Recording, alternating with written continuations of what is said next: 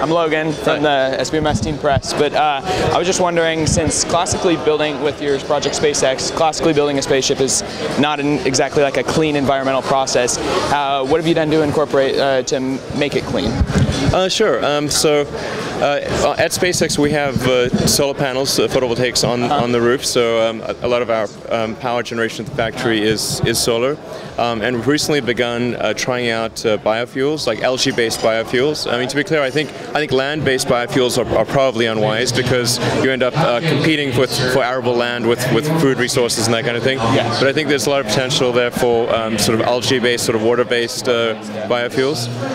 So we're trying those out, and there's some promising stuff there.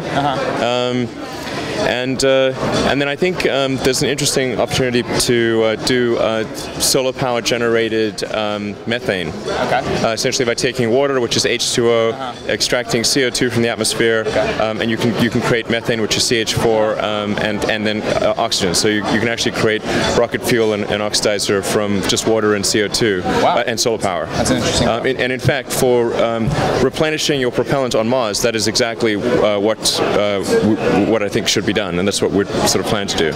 Awesome. Thank you so much. All right, you're welcome. Nice meeting you.